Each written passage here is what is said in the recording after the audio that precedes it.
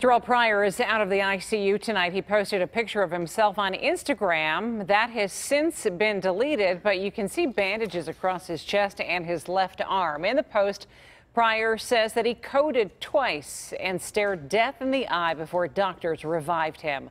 Police say that Pryor was stabbed by his girlfriend, Shalea Briston, during a fight at Heinz Lofts. She is charged with attempted homicide and will be in court tomorrow for a bail hearing.